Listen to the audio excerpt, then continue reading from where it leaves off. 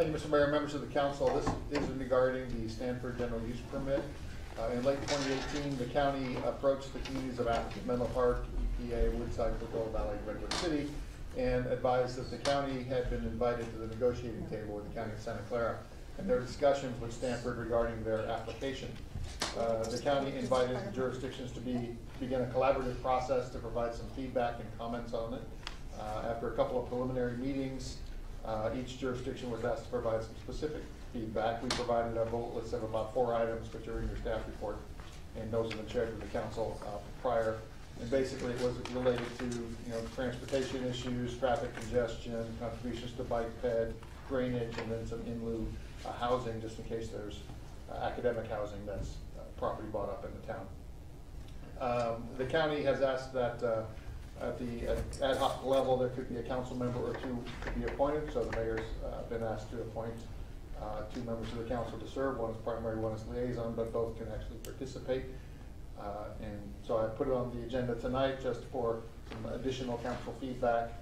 You may have noticed in the paper, and there was a letter from, an email from Mike Callaghy, that being at the table is now kind of in question.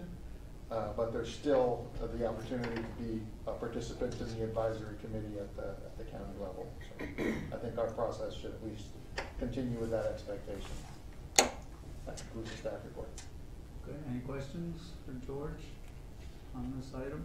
I know that there were a lot of links that you gave us. Yes, a lot to read. Yeah.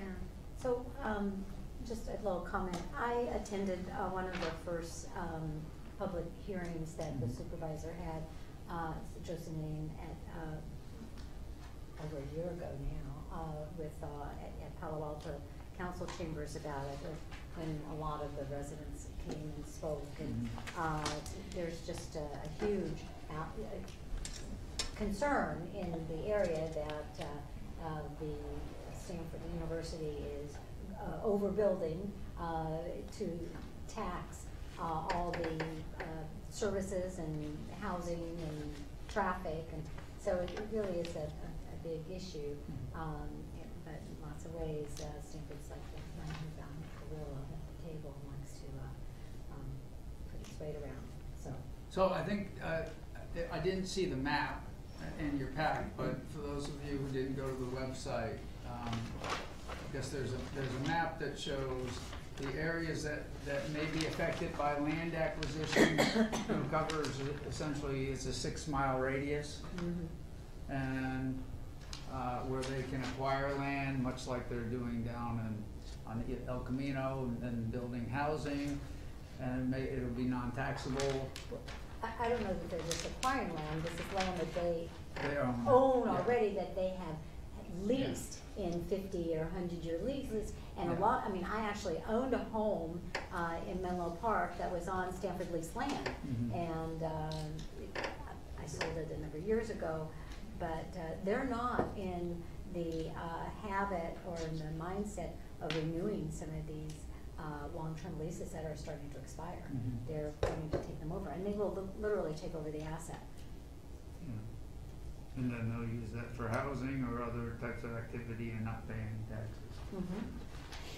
So do we know if there is housing in Atherton that is owned by Stanford? Do we have any, do we get any record if there is housing that is basically tax exempt in Atherton because it's owned by a nonprofit? Yeah, that's part of our annual property tax report from HTL, so we do know that, but I don't believe there's any from Stanford.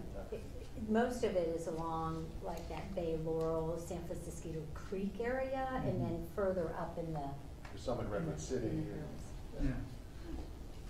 So, I mean, clearly there'd be an impact if Stanford were actively acquiring property in our town and removing it from the tax rolls, because it would have an impact on us and on the county.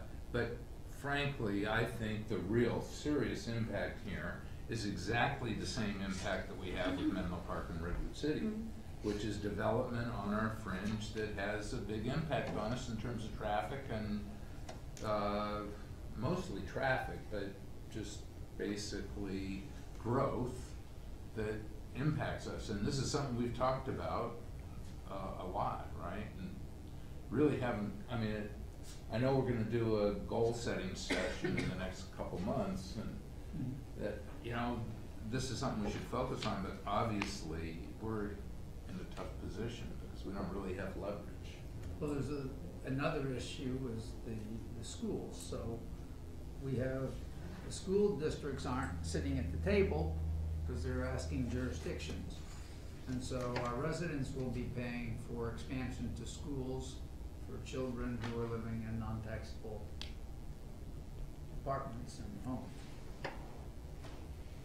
And I know one of the requests, I think it's from Palo Alto, that could have been from Menlo Park, is for Stanford to build another school, or maybe a school at a couple different levels, Yeah. because of that impact.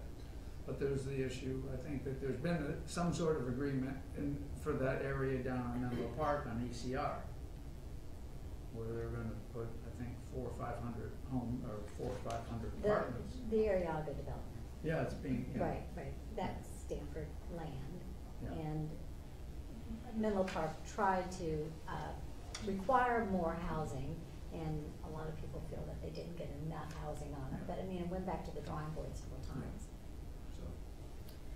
And there's some agreement about taxes, property tax, whatever the property tax would have been, Stanford's gonna contribute. There's a one-time fee, yes. I don't know if the county knows the answer. Stanford's general plan, they've been working with the county for the past 10 years, probably on modification of it, which is a huge general plan. It's moving a city, and I don't know if you guys have any, kind of insight from the county perspective on what potential growth considerations, because transition of leasehold interest land is something that I know has been on the option table, but I know the development component is pretty much closer to the Stanford campus component. Yeah, is it okay if I speak from here? I don't know. Yeah, no. Formalities. Yeah, it's informal. My involvement in this process has been reviewing their general use plan, which is really the traffic studies that are associated with the developments. And first of all, we've been a little bit at odds with Santa Clara County because we haven't really been included in the process. They've taken our comments, but not necessarily addressed them to our satisfaction. So I went down to a planning commission meeting last summer and made that point to the planning commission. They claim that they will work with us on next year's general use plan, but their assumptions on their traffic generation numbers are just frankly unbelievable in our eyes. I mean, they're assuming no net new trips with something like 9,000 more students or employees on the campus. It's just, it's not believable. So we have made that point in all of our comments. I know that Mike Callaghy and I believe Supervisor Don Horsley, I think went down and met with Joe Simidian about some of the issues that they're having with this, and I think your city manager, Mr. Rodericks, was involved in a couple of meetings that we've had, talking with elected officials about the negotiation on how much we feel this county should get in terms of mitigation, to mitigate for the traffic impacts that we see coming. I think that's about all I know about that. George, do you have anything to add? Because you've been... No, that's good summary. I had a question. I think what they're claiming is there's no net new commute trips. Yeah. Correct. Is that limited to commute, or is that, I mean, because there's gonna be an awful lot of traffic, it's not necessarily commute traffic. So they do the analysis based on peak period, and so it's during the peak. Yeah. And they're claiming that their transportation demand modeling and their alternate methods of getting people around are going to have net new trips onto that peak period.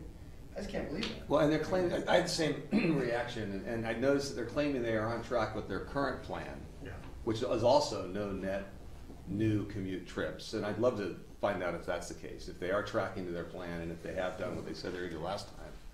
Because it is almost unbelievable when you look at it. So you're gonna add all these people and it's not gonna increase traffic. It just feels hard to believe. They do have, they have that Margarita bus system. Right. And those buses they didn't used to be full and they are packed now.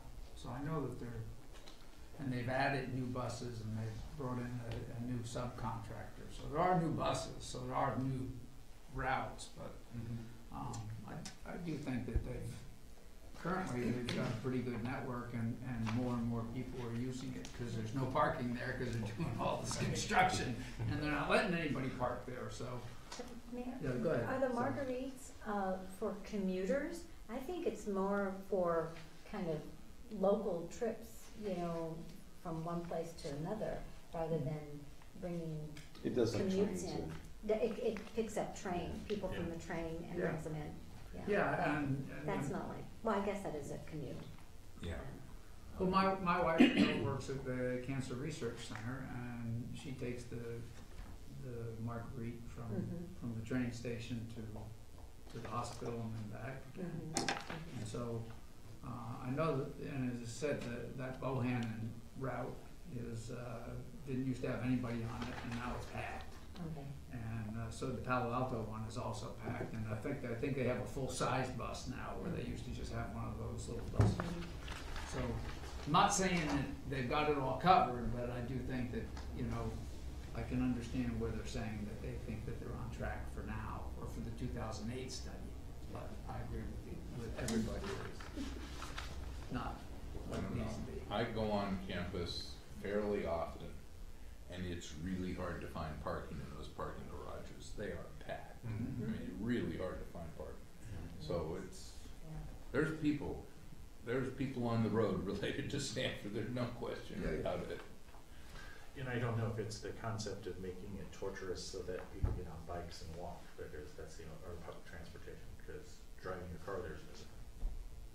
So, Just one other thing that I didn't see addressed in here is sort of a transitionary issue, but during construction, there's a lot of Stanford traffic. And I'd like that to be addressed in some form or fashion. Somebody should be made aware of that, so there's a way to mitigate that. Because that's been an issue, that is an issue today. Yeah. I mean, El Camino is, in many ways, a Stanford highway at some times a day. Yeah.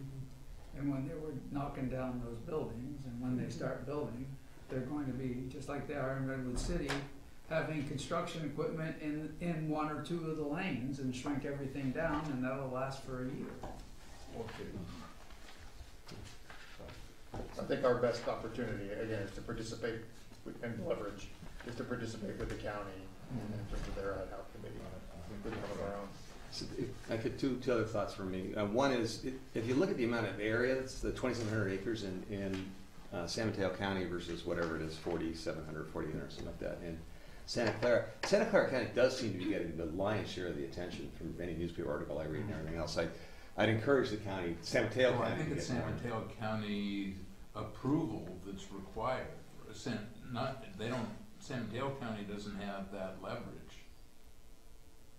Well, that's You my, mean that's Palo my Alto? point is they're saying there's 7,000 Santa Clara. acres involved. And some of it is in San Mateo County, and some of the this is a general use plan that is, I just hope San Mateo County gets our input in. Yeah. So Go ahead, yeah. I do gotta load out. So the Stanford's permit is through the county of Santa Clara. Clara. Technically, San Mateo County is not eligible for the mitigation money that they'll be collecting from Stanford. Now, I think for the project, the mitigation amount was like 450 million. It was a lot of money. And Stanford has sued Santa Clara County over that fee. What we're interested in, more or less, is to make sure that San Mateo County gets to participate in the mitigation measures that are resulting from this big development. Because, like you've been speaking, that border was arbitrary. I mean, there's a lot of Stanford students that live in San Mateo County as well as faculty. Yeah. So to just limit the mitigation money into Santa Clara County is not fair to San Mateo County, and that's part of what this group of elected officials and Supervisor Horsley and Mike Callagy are going to try to go and argue. They have talked with Supervisor Samidian, and Supervisor Samidian has been very cooperative. He's a very sharp man, so we're hoping that we can continue those good conversations with Supervisor Samidian. So the 2,700 acres in unincorporated San Mateo County are completely unaffected by the development plan? I think it's the part up by Searsville Dam. I know that's in the county, that area up there. I was It could thinking. be, I could be totally wrong. Yeah. I think there's land in the county, but I don't think that gives the county any decision-making authority over the use permit. I think the use permit is totally a Santa Clara County thing, and that's what we read about in the paper. they're before Santa Clara County in order to get the permit they need to do the development they wanna do. Right, but I assume Santa Clara County can't approve a plan that Affects directly affects a Another different county. county. I assume Well, I that think, authority. I actually think they can, and Is that that's right? exactly what he's speaking to. So they can approve construction in San Mateo County? Well, Yeah. I mean, In Santa Clara County. Yeah, In Santa Clara, that's the point. Not San Mateo County. That's the point, that's the question. but the construction is not on the piece that's in San Mateo County. That's what he's saying, yeah, that I get, yeah. I think that when this was brought up, the Stanford actually went to San Mateo County as a courtesy to get them involved in the process. They weren't obligated to, they actually did it as a courtesy to be involved. And I think to Jim's point, it's the mitigation measures, because even though the property that they're talking about, you know, primarily is Santa Clara County, because if it did apply to San Mateo County, we would be directly impacted as far as involvement. So this is So it's actually- exclusively Santa Clara. Yeah. So it's exactly the same issue we face with Menlo Park and Redwood City, just at a larger scale. Yeah. Yeah. Same issues, same leverage issues. Yeah. So my other point is going to the four issues, which I thought were really useful. But we have, since probably this started, we've had a new conversation about our train and what we might be doing with the rail crossings.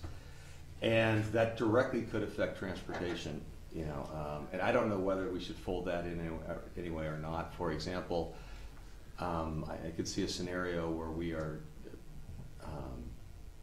doing something with the expedited traffic. I don't know if the road's gonna go under the track, or we might do something. Yeah, that should be part of this conversation, it seems. With the Caltrain, right? Yeah, and the transportation concept, you know, effects of that. Well, as you, Mike, are working on the transportation committee, and you guys are starting to look at Right. that issue, I think you should consider some of the information that's in here, and they should consider it too when they're thinking about, you know, do we need to mitigate some traffic or put in some traffic management devices on some key streets? Yeah. So- I mean, obviously, if we're gonna have, what was it, 30 trains going by every hour or something, you know, Yeah. then every increase in traffic is gonna just make it worse. Yeah. And it's an issue, and when I think about the impact on San Mateo County from Stanford, I don't think there's any place that gets hit more than the Dumbarton Bridge and all of the streets related to it. You know there's loads of people going to Stanford across that bridge because there's so much housing in the East Bay. It is very similar to how we're impacted by Menlo Park and Redwood City. It's just not fair. So I will say that I'm supportive of the counties taking the leadership role, because actually I'm very pleased with their efforts and their relationship with Stanford in general. This is obviously a money-related issue with Santa Clara County, and a fairness issue on our part, because we do bear some of the burden. So, you know, an ad hoc committee to me sounds very reasonable to join with the county. Any other comments?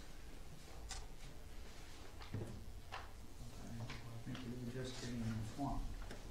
Yeah, you can let me know what your ad hoc committee will be, and I can share that with the rest of the council. Okay, great, no problem. So we'll move on to item number 2. All right, thank you, Mayor, members of the council. Last year, you received a couple of reports regarding the Atherton Channel District, some of the challenges that it faces with regards to its finances. Just as a reminder, the district is encompassed of not only Atherton parcels, but some parcels in unincorporated county in Menlo Park. The town parcels constitute about 55% of the district. And we had talked about some potential financing options, and you had asked for additional information. We have NBS, Tim Suford with us to help us go through some of those options for you. All right, good afternoon. Shall I sit, stand? What's your Whatever makes you uncomfortable, most comfortable. I will stand for a minute, as long as it doesn't bother anybody. No? In talking to Robert about this, what I thought would be good is to literally condense a lot of information into just a few slides, and then focus on the 3 tools that I think are gonna make the most sense for this discussion. But I wanted to at least give you an overview, and when I'm done, actually, we just recently put together a booklet called a 10-step funding plan for stormwater. So it's very sort of apropos for this discussion. So the most important thing is people always want to jump right to the final equation, you know, oh, let's do an assessment district, or let's do a fee, or whatever. You obviously know what's going on in your town, but I have to remind people sort of, you know, develop the priorities before you pick the tool, right? So the thing that is important in this discussion, though, is to recognize the difference between capital and ongoing services, right? So operations and maintenance is one half of the equation, the capital is another. And a lot of times there are different funding tools that work well for one or the other, not necessarily both. But there are some that work for both. So what we developed in the last couple of years is this 10-step plan. And again, I'm going to focus on a couple things, but just to make sure everybody's sort of on the same page, so to say, is when you're looking at stormwater, there are legitimate reasons to look at your other utilities, right? Sanitary sewer is often affected by stormwater when there's overflow and that kind of thing. So there are reasons to look at that. I don't believe we're going to really talk about that tonight. There are also development impact fees, which are one-time fees for capital only. So here's that, you know, that juxtaposition between one-time capital and ongoing maintenance. There's regulatory fees, which obviously are, you know, fees in the regulation of stormwater and other types of things. There's fire, all these different regulatory fees that are out there. The one that we will talk about, though, in a couple minutes in more detail is this concept of the property-related fee that you may have heard of, right? Burlingame has one, Palo Alto has one. They're fairly rare across California, but there are a few sort of examples locally. The GO bond, right, the general obligation bond, is an avenue for one-time capital if you get your voters to obviously approve a GO bond. The one we're going to talk in more detail is the CFD, which is the Community Facilities District. It's basically a more developed version of a parcel tax, which is number 7 on my list here. So those are really 6 and 7 are very interrelated. They're sort of cousins, if you will. The San Francisco Bay Restoration Authority, which you're all probably familiar with, right? That was the Bay Area parcel tax, $12 a year for all 2 million parcels around the Bay. So that's a parcel tax. The CFD is similar, and I'll get into some details on that in a minute. Then there's the assessment district, which we've had in California since 1913 at least. There's the 13 Act Assessment District, 15 Act. There's all these different older laws that are for assessments and the benefit, and I'll talk about that in a second. Obviously, grants can sometimes be a source, but they're very difficult to get. And then, of course, if you don't get any of those 9 approved, you know where it ends up in is your general fund, which I'm sure is not a wash and lots of money. So that's kind of the 10, and I'm going to focus again on these 3 areas because, as I understand, what you're trying to fund fits into these buckets more. If you want to talk about, a GO bond or something, we can do that. But you've got the first one on my list here, and not in order of priority, but just that's the way they came up, is the assessment district. So you have to prove benefit with an assessment district. There's actually specific laws for flood control. The 1982 Act, right, is a benefit assessment district. It's used all over the state for flood control and related measures. But you have to show benefit, and you have to look at a lot of different criteria and do what's called an assessment engineer's report. And you have to separate out the general benefit and only assess properties for the special benefit. And there's an art and science to this. Yes? So I don't understand that. Are you talking, we have an assessment district here, right? The Channel District is an assessment district. It was established by state law. And there's an opinion from the Attorney General about it that preceded Prop 13. Right. And it authorized a bond. and we never did the bond. So, and then it got repealed by that all got repealed because Prop 13 replaced it. But I'm just not, what I'm confused about is whether you're talking about a special assessment is in the context of this channel district existing, or are you talking more generally, Well, you know, to it's- address need? There's a difference between, yeah, the channel district is really a special district, so it's Right. like a town or a county, so it's an agency of government. But the assessment district I'm talking about is the actual financial tool. So whether I'm the town of Atherton or I'm the channel district, I may have a credit card in my wallet, I may have cash, I may have, you know, some other kind of funding. That's what this assessment district is. Right, okay, so that's what I'm trying to understand. So to leverage the assessment, the special assessment that you're talking from the channel district, that wouldn't necessarily apply to all of the parcels that make up the channel district. It would only apply to those that would get a benefit Correct. as a result of the assessment, is that right? Yes, that's the way they typically work, and I know there was a question that was circulated about, what if I sequester all my storm water on my property and I have percolation ponds, or I have that kind of thing? Those things can be brought into the equation here. So let's say you have exactly equal parcels. You have an acre here and an acre there. This one is all completely covered in asphalt, right? Creates a lot of runoff. And this one has, you know, different types of ways to sequester the stormwater. There may be a reason then to tax this property, you know, $100 and this one 0 or 10 or whatever the, you know, the metrics might be. So there's ways at looking at it, but you're talking about benefit. So that requires a parcel by parcel assessment in terms of benefit. It does, yeah. You can do categories, you know, and group together, and maybe you look at impervious area or, you know, different things without getting, you know, extremely detailed on each and every parcel.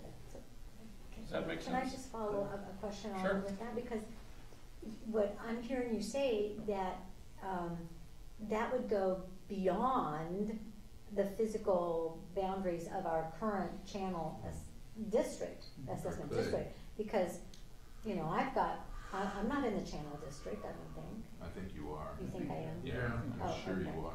Because it's, all right.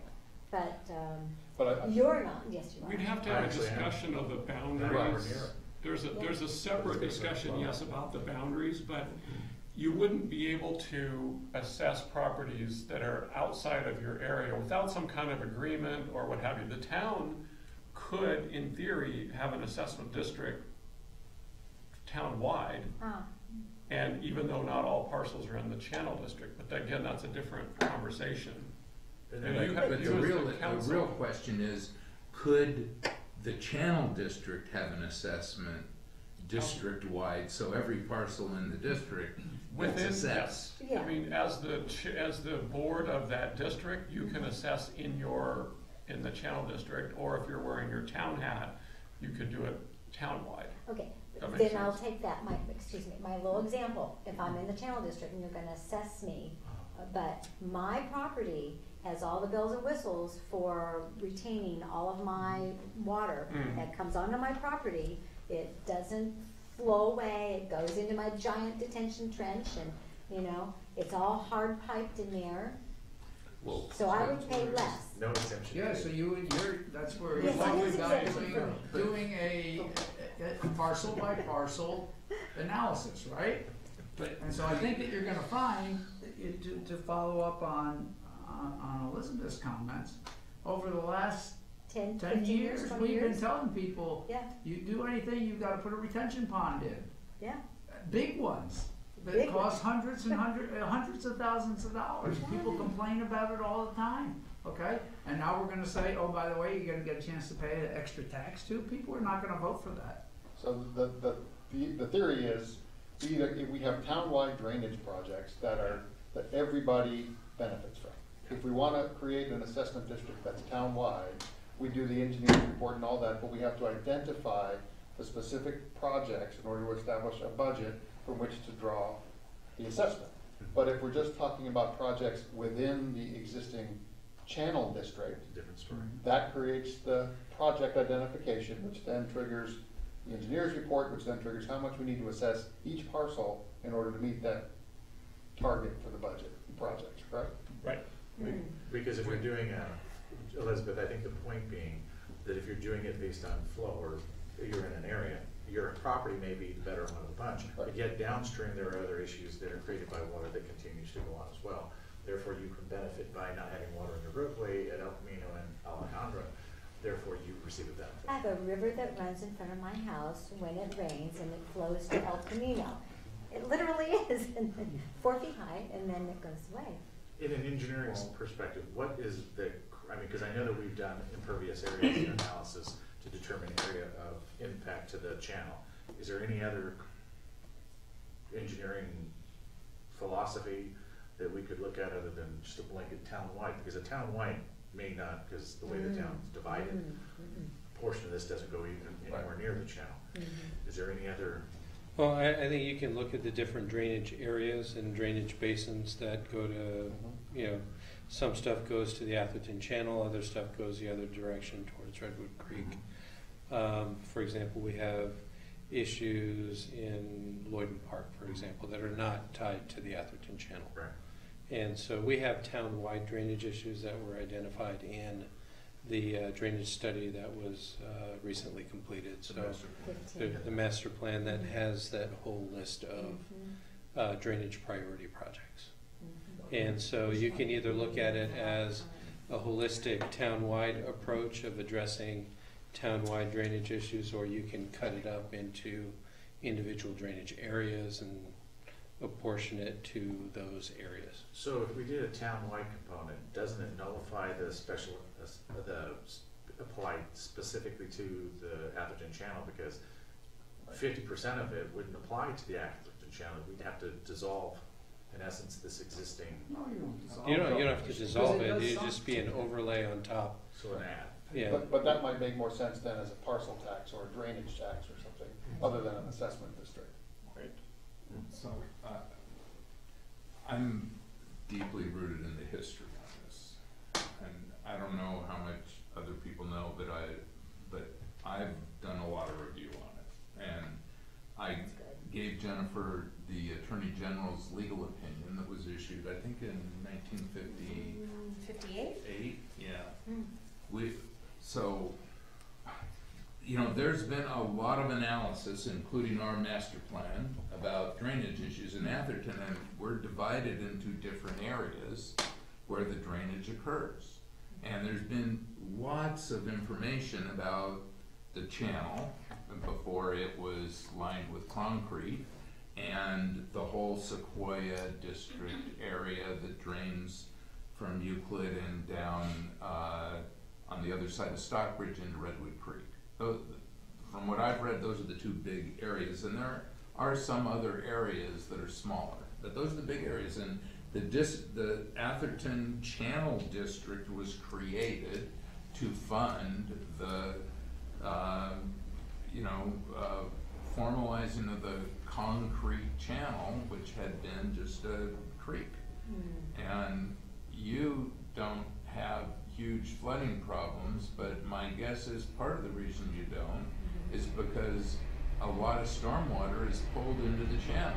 And if the channel weren't pulled, if there hadn't been the engineering to pull stormwater into the channel, I mean, I'm not certain that you would be flooded, but not too far from you.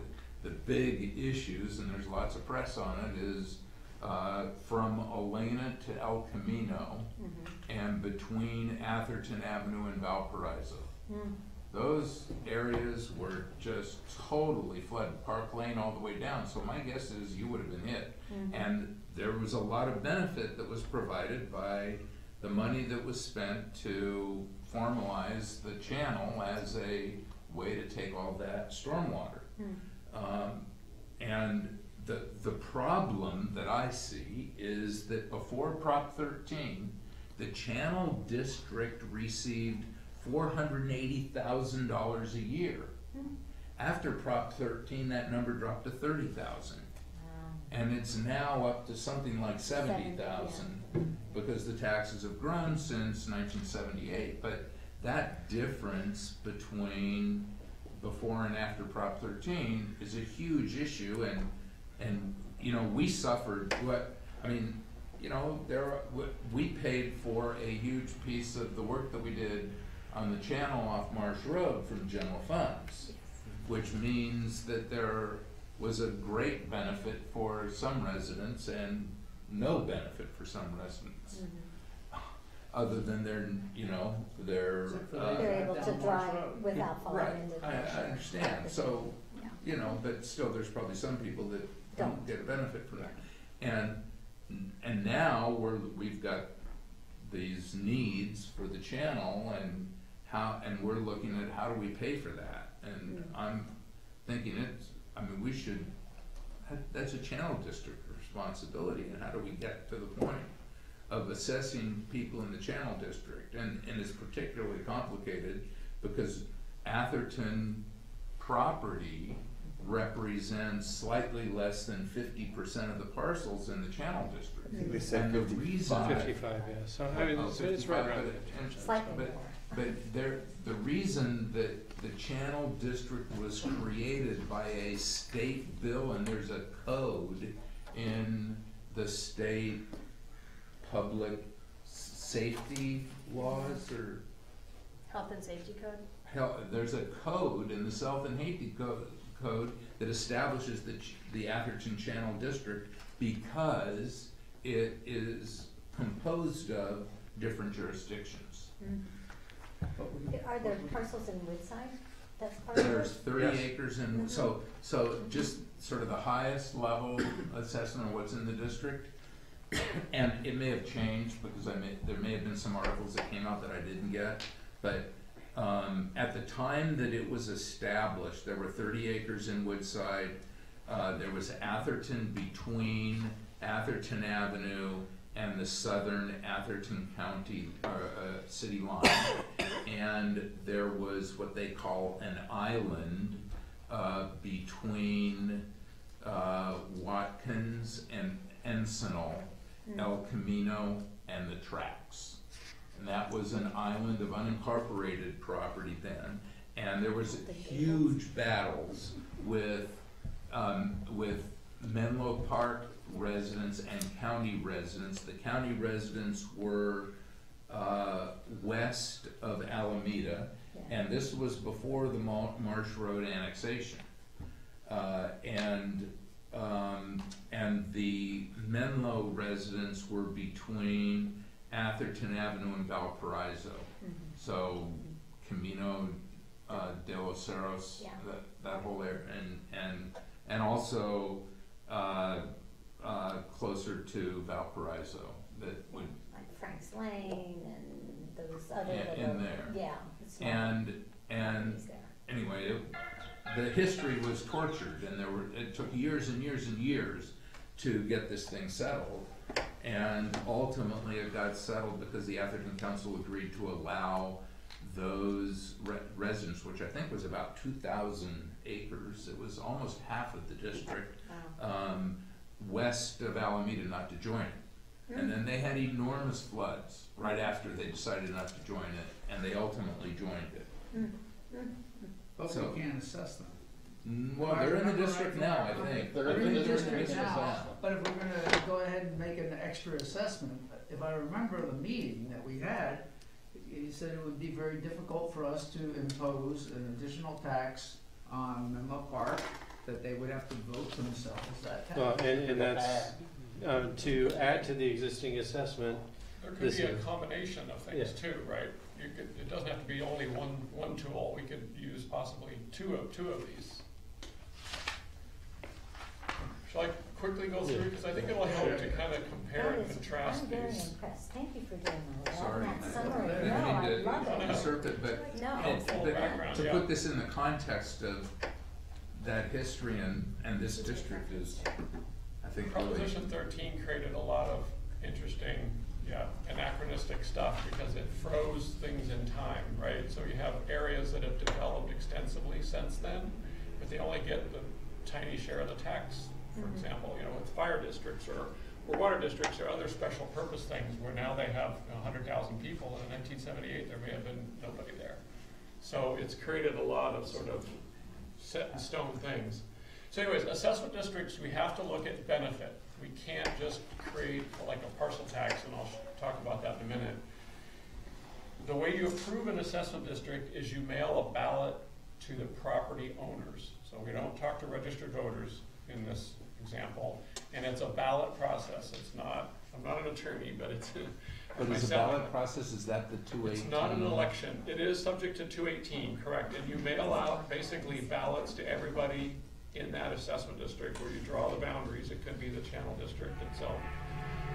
And then you wait, it goes back and you tabulate them as a protest ballot. So you're looking for a no to get to a yes, if that makes sense. So you mail out 100 ballots and you only get 3 back. If 2 say yes and 1 say no, green light. If 2 say no and 1 say yes, red light. You can't form the district for a year. I'm sorry, go back to, what's the concept of a protest ballot? What does that refer to?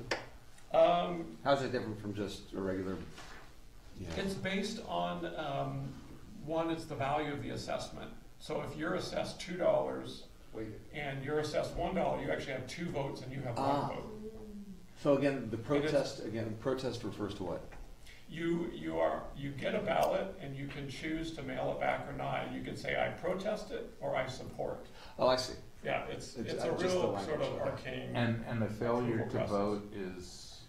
The failure to vote is no vote. It doesn't really matter in the grand scheme of things, but if you want it to pass, you want your proponents to mail in your ballot, because it's literally, it's only ones that come back. So I'm sorry, you mentioned this, but it's weighted. Does that mean, let's say, how many homes are there in the district? Do we know? 1,300. Weighted by the amount of the assessment. By the amount of the assessment. So if you have a 2-acre parcel, then we assess $100, and you have a 1-acre parcel that we assess $50. Again, you have 2 votes for every one. As an example. And it takes us a month to count a regular election with 1,000 people in it. So this will take. It's an Excel spreadsheet. We've tabulated thousands of them. You have to barcode them, and you can get through them pretty quickly. But when you're sending out the ballot, do you tell them you're being assessed because, and here's the reason why? Oh yeah. And okay. It's a very transparent process. The engineer's report would be on file here and on your website, and so people would know what they're asked to protest or not on. But we need to go out and do an assessment of each property. It can't be something as simple as, or can it be as simple as you have, a 2-acre versus a 1-acre? Doesn't it have to do with the? It's I would call it a desktop kind of assessment. It's not like we have to go out and inspect every single property and, measure out what kind of trees you have and that kind of thing. I mean, you can look at impervious, you can look at size, you can look at slope, you can look at use, you can look at a bunch of different things depending on what the exact assessment is So going to we be would have to for. then develop that. Yes, Okay, and then apply it to each piece of property. correct. And And if, we've done it for large areas, right? You can do it with different analytical methods.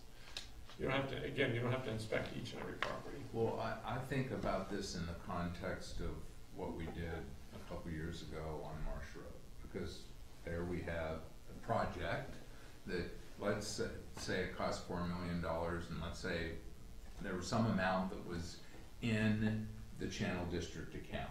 I think we used 100% of that, but the cost was more than the Channel District had funds. So if at that point we had said, well, the additional $3.5 million, it's really not the responsibility of the town, it's the responsibility of the Channel District. So let's send out a ballot to the Channel District members and tell them what the assessment would be.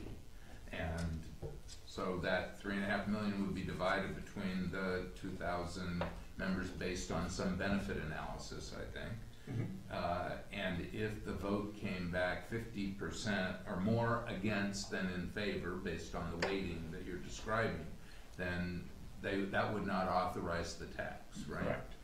And in that case, then what would, then they would have maybe liability if we just let the road cave in? That's another I'm not sure, I'm. legal question at that point. I'm yeah. thinking that we felt a responsibility to take care of it because the road was, we were told by engineers the road was gonna cave in. But in reality, it might have been more the responsibility of the Channel District than of the City Council. So we didn't really do that assessment, but looking forward, where we have issues that we need to do in the channel, Yeah, assessment districts have done, street improvements, water, wastewater, like neighborhoods that have been on septic that's failing, and they all wanna hook up to a sewer system. You can do an assessment district, right? Or you can do Burlingame Avenue, right? The redo of Burlingame Avenue, that was funded, a third of it by an assessment district, and all the properties along downtown Burlingame Avenue pay for. So it really does you can do a lot of different things, it just depends on, do you have that, majority approval to do what you Rick's wanna do. point, this would not apply to something, and we have a process to do beforehand versus doing the repair like a failure. We were reacting to a failure, we can't go back and say we want to. No, this is a more proactive, yeah, definitely, it's a So it takes that proactive out. approach.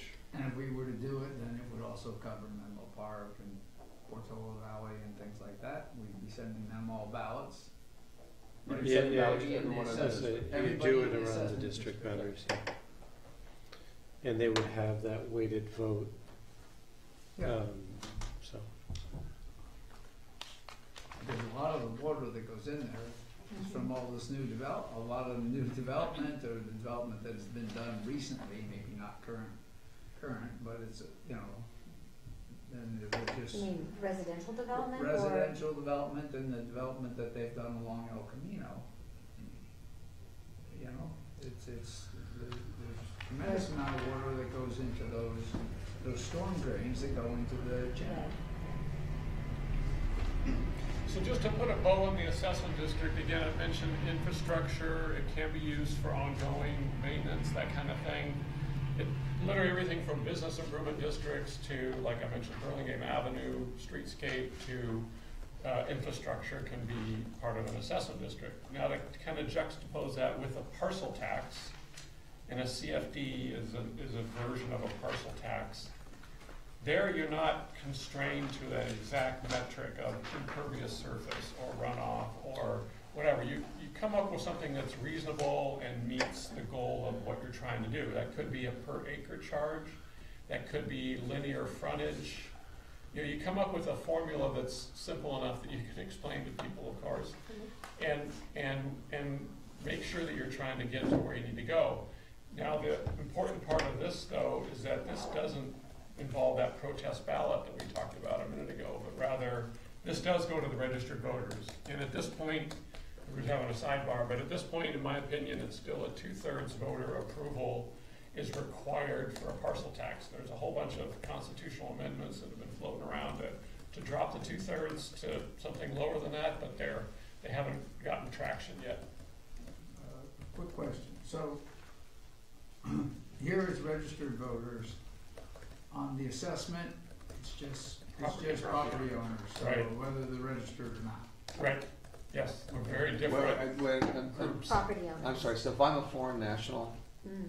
I live in China, I own the property, do I vote? No.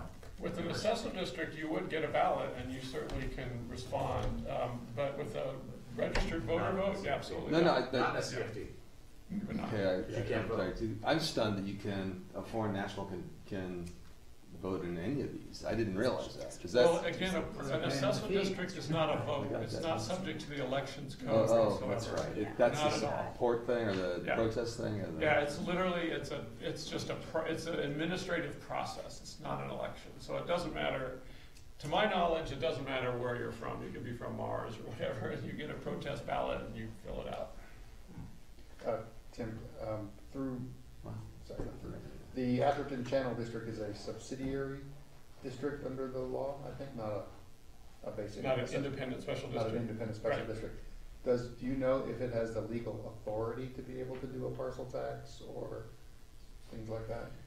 Special districts are unique, yes. We would have to double check on if it has the authority to do a parcel tax. However, I'm almost certain, we'd ought to check the legal box, that it could do a CFD though, Okay. which is, And we I would- know, kind of strange. But yeah, the parcel tax is 50075, and it says cities and counties may do this, but some special districts have it in their authority. So, And yeah. I don't know that today, we would definitely figure that out. Yeah, but a CFD is definitely a possibility. Again, CFDs have been around since 1982. They're super popular. They're all, they're all over the place. And what about the new one that's come up under the law, the IFCD? Oh, the EIFD? EIFD, yes. Huh, that's an interesting one. I mean, that's an enhanced infrastructure financing district. Do you know offhand how much? Well, but you'd have to give up your tax increment. Yeah, I don't that's know. the issue, is that you have, Right. I mean, the tax I'm guessing increment that the district get a itself lot. gets isn't very much. No, Yeah. yeah, And you're not gonna siphon off part of the town's Right. taxes to do well, we it. wouldn't want to do that, right. There's been a lot of people were all excited about EIFDs when they came Yeah. out, and frankly, a handful of communities can really leverage it, because they don't get enough of that 1%. Right. Interesting, East Palo Alto though gets like 33 cents on the dollar, so they actually could do something with it. Yeah. But generally, most cities just don't get, Yeah, you can't touch schools anyway, so, yeah. yeah, and the schools can't participate exactly. Unless you have a partner that's willing to give something up. Yeah. So CFDs, anyways, I mentioned all this sort of things. So here's the one that's the kind of that weird one that lives in the middle.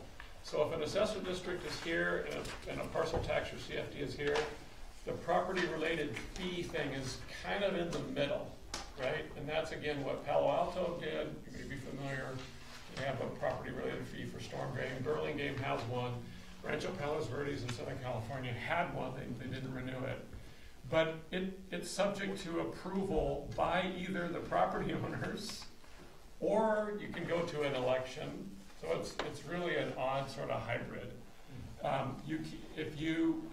The important thing is you have to do what I would kind of jokingly refer to as an assessment engineering light process. You have to prove proportionality, but you don't have to prove special benefit, which is a higher legal hurdle to jump over. So in other words, you need to come up with some kind of ratio to apportion out the costs of the project, whatever that project is going to be, and have a rational method for doing that. And then you have this protest ballot process that's actually one parcel, one vote, so it's not weighted any longer. But you would, if you had 100 properties in the district, you mail out 100 ballots and you wait to see what comes back, and they're just equal. Or if you don't want to talk to the property owners, you want to go to the voters, you could go down the registered voter vote, but there you need a 2/3. So you're right back to where you started from.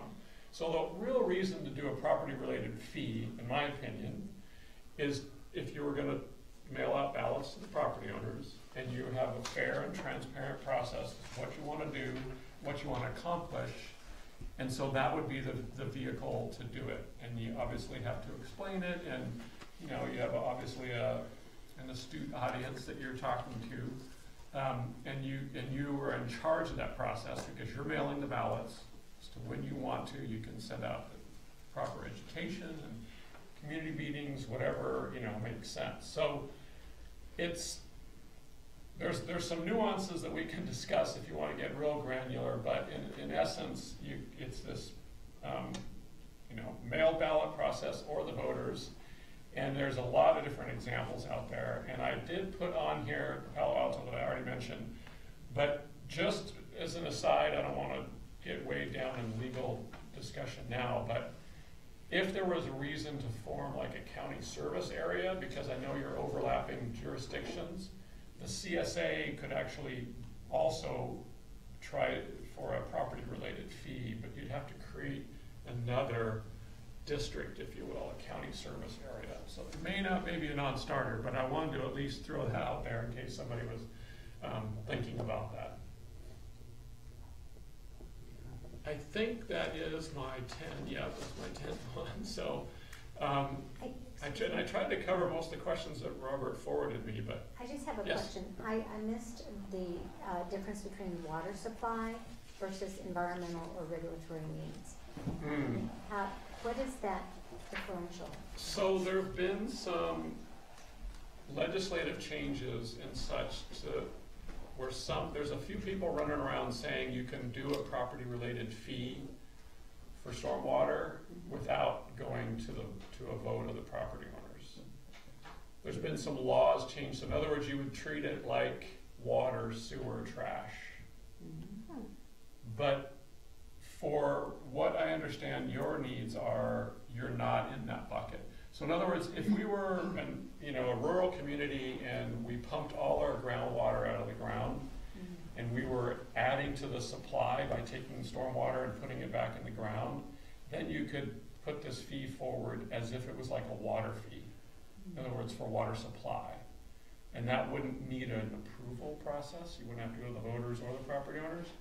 But for your purposes, I don't believe that's anywhere. There's a Senate Bill 231 and a whole bunch of stuff, but I think it's totally tangential. You may have heard about it because Salinas was slapped with a lawsuit. They tried to do this a few years ago, so I didn't even want to get into that Yeah, I'm because it's sorry. murky. Yeah. So I could, in your No, terms of Robert, it's still murky. order of magnitude, have we talked about how much money we would like to generate? We looked to. Yeah, when we did the drainage master plan, we, at one of these meetings, we segregated Yeah. out the projects that were within the channel district. The audit was like $4 to $7 million worth, but I'm not sure. I can't Over remember. whatever the time period back on the total. Right, of the low hanging fruit versus and the high. Those are capital projects, Yeah. right? Yeah. Yeah. But So, ongoing and we're getting about $84,000, we're about $10,000 delta between Right. where revenue is about 84,000 and maintenance about 74,000 or 73,000 or something. Yeah, so I mean, the money's not there for major relining Well, projects and that kind of thing. 75,000 was for the Water water capture capture, project. In fact, we do that. And we only expend maybe, how much on the frog issue, maybe 10,000 a year. We have 2 annual reports that we're doing, so that's about 10 or 15 grand, and then, but we have Other we- projects. other things like, we do cleaning of the channel and minor repairs, but we don't have the funds to do, the channel's rather old and, parts of it are starting to fail, gonna get to the point where they're gonna fail. We're gonna have to start dealing with relining certain areas as time goes on. And so this was, the idea is looking forward, how is it that we could fund both ongoing maintenance as costs go up, as well as addressing some of those capital needs. So you could, again, I mentioned earlier, you could do a combination of two things, and I know obviously this could maybe complicated, or you'd have obviously maybe some voter fatigue, if you want to call it that, but you could, as the town, put a parcel tax out there, pick a number, $75 a year per parcel or something for the ongoing maintenance, and spread it all over the town if there was a real nexus there. And then you could do a fee for just the drainage district to do some kind of capital that would have a period of, repayment of 20 years or whatever it might be. So there is kind of a mix and match that you could do here. If you follow Palo Alto, they actually had a very interesting way they did it. They approved 2 different fees. One has a sunset because it's only for capital, and then the other one goes on, longer for operations and maintenance. And that's what their Blue Ribbon Committee, really gathers the input from the community and sort of tried to figure out what the community would bear. If we look at those 2 buckets, I'm still a little confused. Now I understand sort of the capital component, which is somewhere in the ballpark of $7 million, right? What's the estimated operational cost over the course of the year? Is it less than $70,000? Currently. Yeah, currently it is. And if we did the additional projects, would it go up dramatically, or would it? Well, one example would be if we did the water capture project, that maintenance alone would be about $75,000 a year. Okay, and so it really depends on what other things get added in.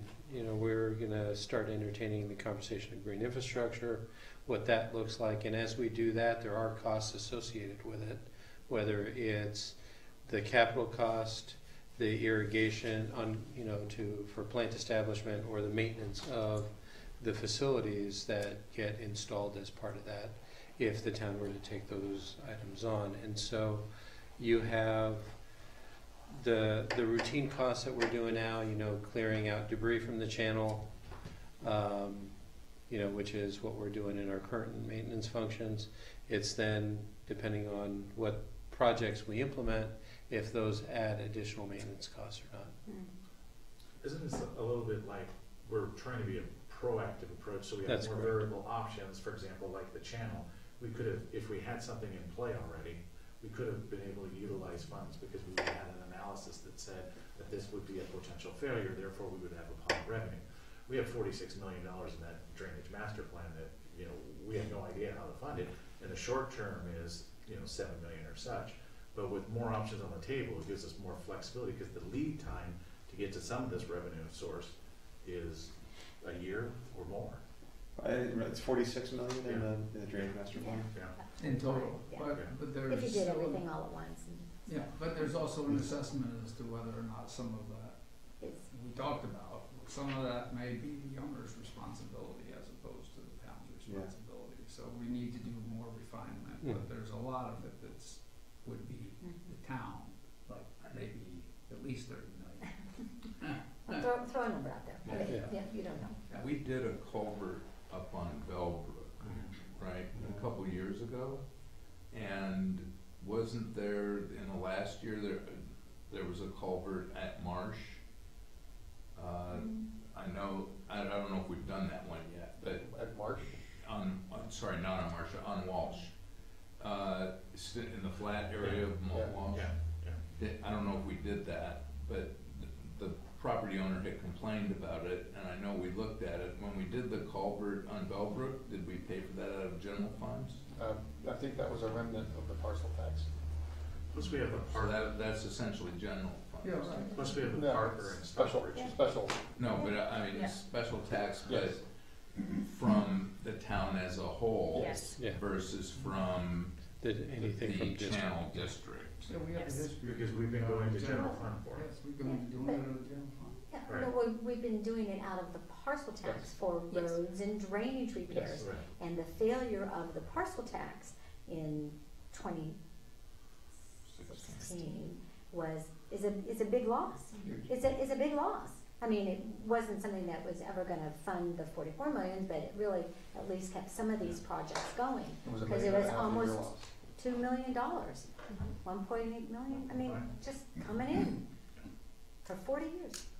Like, anyway, so, to be able to start something like that and have that additional funds, and we really that are earmarked for these kinds of projects, I think we need to think about trying to go back to the voters for that. But getting the 2/3 is hard, because we got 50%, we just didn't get 2/3. One additional layer to that is, with the Atherton Channel District, if you make an assessment and it's, you know, $150, $200 a parcel, whatever that is, you're not gonna get to those large numbers Right. really quickly. Right, So the that's way true. that you do projects Or against it. is you borrow against it, yes. Is there a time set if, in fact, you do a draw, like parcel tax component, but dedicated revenue source towards drainage solely? Is there a time frame of 50, 20-year, 10-year, whatever, is there, or is that just in the language as it's written?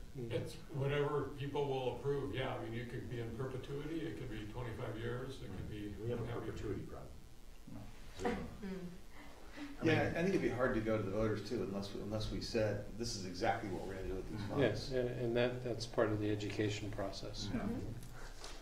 So the purpose of this was first off to get educated, but then also to give some direction or how we would like to move forward. So I guess, what type of direction or comments are you specifically looking for? I think that's correct. It was to bring the expert in the room to help educate around this. We'll come back with a couple of narrowed options and suggestions to move forward. You don't need to make that decision tonight. I almost feel like we have a cart and horse issue here Yeah. though, because we gotta figure out what we wanna do, and are we shooting at a $40 million target over 10 years, or are we shooting at a $7 million target, you know? And that, I think, would, I assume, have a big influence on what we decided to do. Okay, we'll bring the drainage master plan. Yeah, we need to review Yeah. Narrow that that list again. down for you, and then And you'll have an idea of what's what that facing is. us in critical, Right. timeframes? Yeah, we have a few, We do. yeah, which we had to. Probably like next week, given the weather, you know? Okay. Has anybody taken the Phil Lively tour up, with all the rain? Remember? Yeah. Yeah, go up, Yeah. and watch the channel rage. Yeah. Have you done that? We could go over to Steve Noshheim's house and Yeah. stand in his backyard, right? Watch our turtles And go watch down. the tree come down. And frogs go down. I think if any of us that ever tried to pound campaign signs into the ground here Oh, no. realizes, you know, how that water, like near your house, there's water's gonna be sitting for till August or something, so it dries up, you know? It's not gonna percolate, that's for sure. No, it runs down and it goes into the storm drain on El Camino. There you go. And fortunately, it doesn't flood like And where do you think that's from? Like a horn. nowhere. Bayfront. No, we. Perfect, perfect. So segue. Nice segue. All right, Yeah. okay, so I think, we should probably move on then to the, Thank you. About, That is- great. yeah. Thank you. 6 or 7 copies of that, so if you're having trouble sleeping. um, Oh, it looks like I have two racks in it. Okay, here, all right. Very much. so we're now on item 3, and, you're gonna Is go. that okay? Because I don't. Yeah. All right, and so just to let you know, so we have one council member that needs to get to another board meeting, and we have another council member that has a personal commitment and is gonna be leaving, in 20 minutes. So I'm not to take any of this personal. Unless you're. Well, I've got some personal. You guys have, okay, all right, okay, so, Oh, it's so right if, here. but if people have to get up and leave, Yes, I we'll still understand. have 3, cause we really wanna hear what you have to say. Absolutely. But don't be insulted. No. They had prior commitments. Great. Well, for those of you that don't know me, I'm Larry Patterson. Up until the end of last calendar year, I was the city manager in San Mateo. I have retired in December. I was the co-chair with Mike Callagy of the staff advisory team, which supported the CCAG, as countywide water coordination committee. And so in that role, the county asked me if I would continue to go out to the communities as we start to roll this proposal out and explain kind of where it came from and what it's about and what it might do for the county in the area of flooding and sea level rise and regional stormwater projects, which you've now had kind of a warm-up exercise for that with the previous presentation. What I'd like to do is cover a little bit about why the agency is needed. The key aspects of the proposal. If you have specific questions, I'm happy to go into more detail. Talk about the startup schedule, funding of the startup, which is what we're talking about tonight, is just the effort required to establish the agency and what it's ultimately going to do and how it will ultimately be funded. And then I'll talk, yes? So, as you're getting into the beginning though, there was a ballot measure just a year or 2 ago. All the counties around the bay voted to fund, I believe it passed, to fund sea level rise. And so you could maybe talk to us about where that money has gone or is going and how that applies to the money that you're thinking you're gonna raise for this project. Right. And I suspect that was probably Measure AA, I think it was a regional measure. And so I'll come back and just talk a little bit about that because it fits into the same category as other potential funding sources through the state or the federal government. And that is that the county is not well organized to pursue that kind of funding because we don't, as the, again, kind of pivot off of Tim's comments, we don't have a clear idea countywide of what the program really needs to be. And therefore it's difficult. And when cities are going individually after projects, it's not the same as having a Santa Clara Valley Water District or a Contra Costa District going after funding. They have more weight. They can do more in Sacramento about forming and shaping the legislation than we can at this point because we're all operating kind of independently in a disaggregated way. So I'll come back to that a little bit, but it's at the heart of what we're trying to do with this proposal. Yeah, but my only comment was that there is money being taken out of our taxes and going into some fund along with money from every other county, and somebody's spending it. Yes. And a lot of that is bay restoration work, I believe. And with me tonight is Jim Porter, who's already spoken to you. And I'm also, Erica Powell. Erica Powell, actually spoken to you before, but I'm on the advisory committee for the San Francisco Bay Restoration Authority, this Measure A advisory committee. So if you have any questions, I could talk about that. Yes, so projects are being funded. This is for restoration along the shoreline. So that they're really focused on restoration along the shoreline. Wetlands restoration is going to help mitigate some of the sea level rise impacts, but as you know, that's not going to be the only answer. There's going to need to be a hybrid approach to addressing sea level rise. And it puts, the proposal we're talking about puts us in a better position to pursue that kind of funding when we have kind of comprehensive plan within the county. I'll talk a little bit about where we are with the endorsements of this proposal, and then kind of just summarize the action that we're requesting ultimately from the town. I understand this is just an informational and formal meeting, but I'll describe what we're asking of each of the agencies within the county. First of all, property impacts, and I think the staff report did a good job of describing just the magnitude of the property impacts that are really at risk with sea level rise. And we struggle with sea level rise because when we're talking about 2050 or 2100, sometimes that seems like a long way away. But the reality is the impacts are going to be significant. And the second goal being that the actual funding required for the kinds of projects that will be needed to mitigate the sea level rise and flooding issues within the county are very large and generally multi-jurisdictional. They don't conform to city boundaries very well. I think as I mentioned earlier, we've been at a disadvantage in pursuing grants. Erica Powell has been active with some of the MOU projects in pursuing grant funding and deals a lot with the Corps of Engineers and others who will tell you up front that it is better to come in as a countywide program than it is as individual cities. The existing flood control district, which does exist and will become part of this proposal, is really countywide, but it's focused in 3 primary zones. And Jim Porter would be in a better position to answer some of the specifics about that. But that's one of those pre-Prop 13 agencies set up in 1950-ish, and that it still exists and has ongoing work.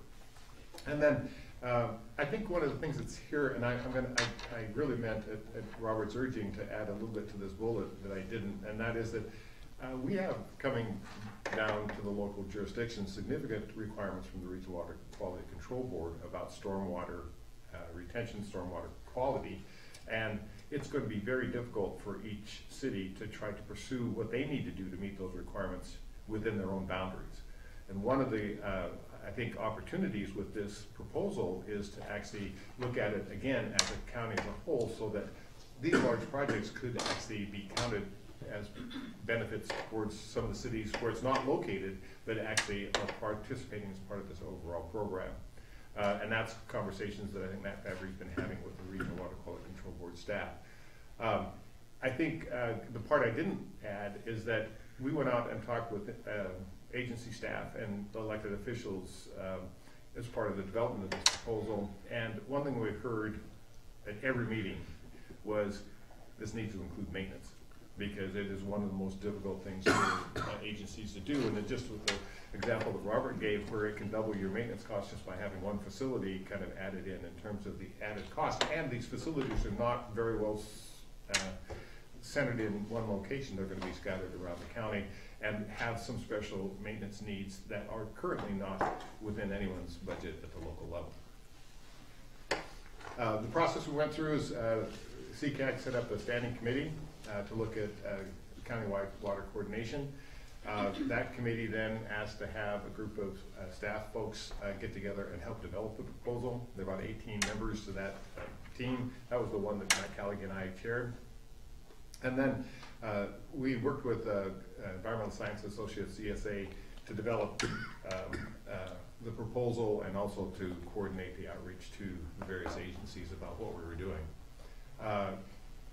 The CCAG board and the Board of Supervisors have now both endorsed the proposal. CCAG did it at their January 10th meeting, and the Board of Supervisors at, I think it was the January 29th meeting. The proposal itself, you have, I think, copies that Robert provided. There's the proposal, and then there is the executive summary. And the executive summary being more graphic and kind of a summary, obviously, of things that are in the larger proposal. But those two documents are really the product out of the staff advisory team and the water coordination, Countywide Water Coordination Committee.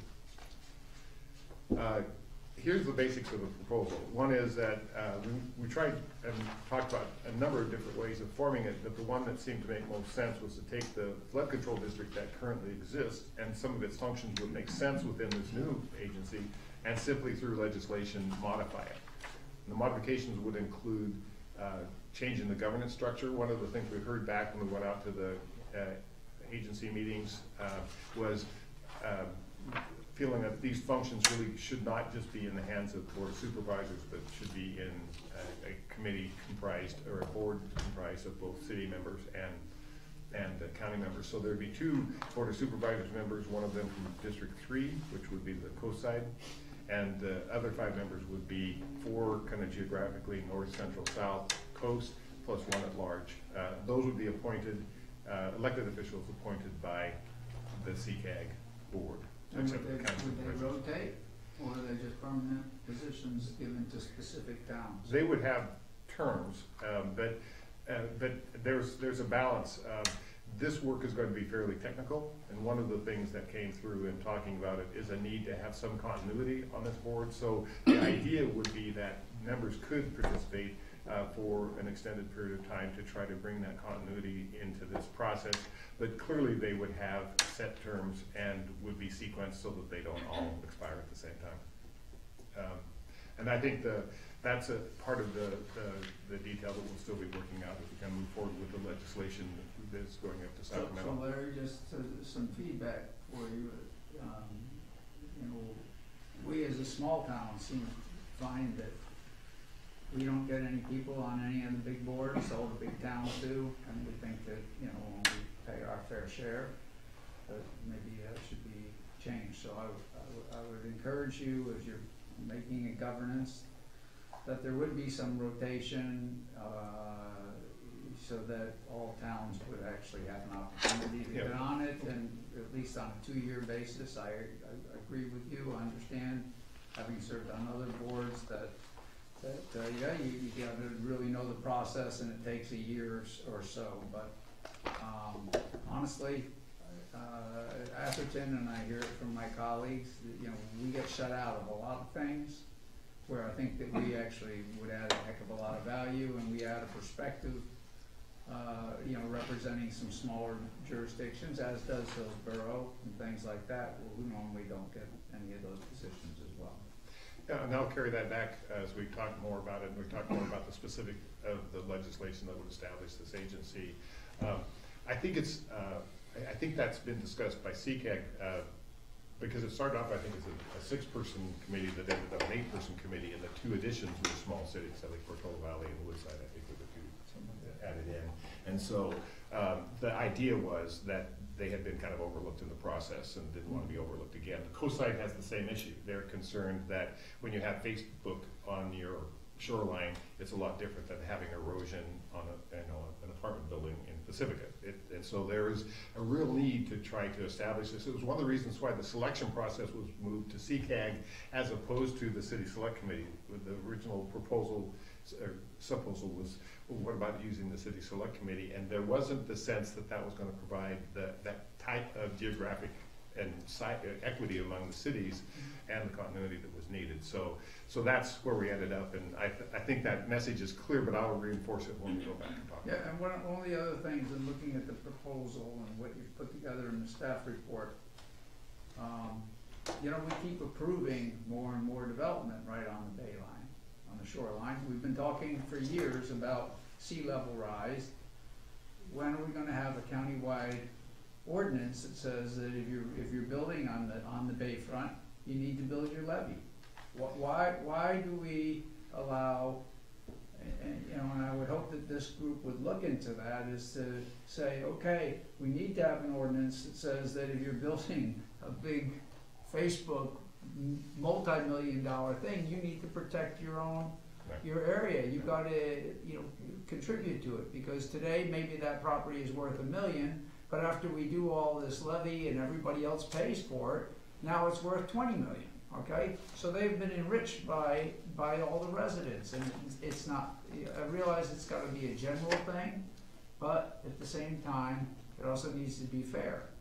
No, and I agree, and I think some of the conversation on that, first of all, if you're in a flood map, you have to meet requirements to be able to develop. So you're not free to develop down in the flood plain itself. You have to build above it, or you have to provide some other mitigation. It's difficult to have individual projects fund levees, because levees need to be continuous and long. And for example, in San Mateo, the first levee project was done, and it had a whole variety of different funding sources. $7.5 million was from an assessment district, but the total was probably 3 times that. The North Shoreview is about 3 times that as well. Well, there are no single developments that come in. Well, I heard numbers from Stanford being another issue, but to be able to really fund that kind of a project. So you want to make sure they pay their share, but you have to also recognize the broader community interest and blend it with some other broader funding mechanism, including grants, to try to get the projects done. But I think that when we talked about this concern, there's this concern about local control and taking land use authority away from the cities, and there was pretty strong messages back to us that wasn't what anybody wanted, but that they would like to have better information upon which to do your general plan, so that this agency could say, well, you have 2100 flooding is likely to be within this range. Our recommendation to you as a town council is we recommend that you work with this number as the best estimate we have today, and then that could be updated as things move forward, but not to dictate where you can build and where you can't build. Right, just one last comment, and then we'll go with you. And so you did point out something that I spoke to our city manager about too. And I appreciate you bringing it up as opposed to me, but okay, so we are going to have levee projects here in San Mateo County. Don't you think the water will come up from Santa Clara and flood us, or come down from San Francisco?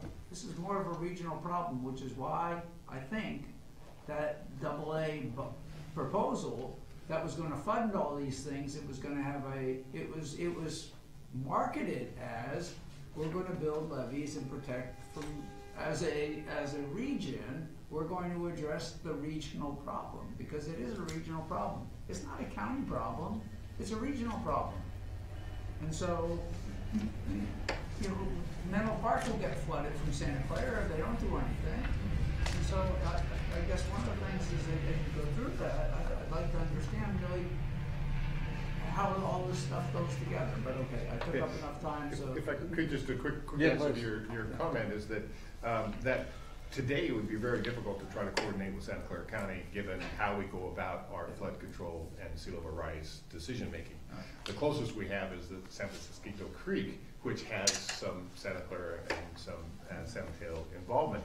But the reality is, we need to have our act together, much like Santa Clara County has with their Santa Clara Valley Water District. That's not what we're trying to duplicate here, but in fact to have those conversations, or to have that same conversation with the San Francisco Airport, or to have it with San Francisco, the city and county of, we need to have the kind of organization we're talking about here to have a meaningful conversation and make any progress. That's kind of the thought process. So my concern, and you touched upon it, is more relates to local control and local government, and I see a lot of things coming at us that are sort of these, in my view, unaccountable regional entities that exist, or special districts that exist. And I do believe they're politically unaccountable. They're just, and they're making decisions for the towns. And then we've got other issues coming now with housing that we'll be required to provide that'll be taken out of our control and stuff like that. And as I think about this issue, which is an important issue, one of the concerns I have is almost everything we do can be tied to sea level rise. Exhaling can be tied to sea level rise. And I worry very much that once we create an entity, it has the ability to become this behemoth that just dictates control over everybody else pretty easily, and that it could happen despite everybody's best intentions because the mission is so important.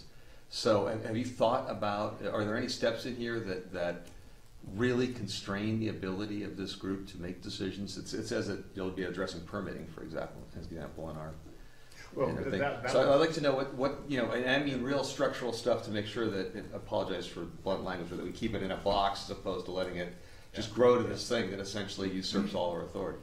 Well, the permit reference is really to assist cities in getting the permits, because most cities don't have staff that deal with the permitting agencies on a regular basis. Okay. So it was more of an assistance to the cities to get the permits you need. But more broadly, MEC aren't my concern. Yeah. Would you address that directly, and please? I think if you think about it, some of the things we're talking about with regional stormwater are really being triggered by the Regional Water Quality Control Board. And so So that's a good coming at example us. of an unaccountable entity that has tremendous power that nobody knows what they do really, and Yeah, I didn't mean to single them out. suddenly They're you good get a tax on your bill.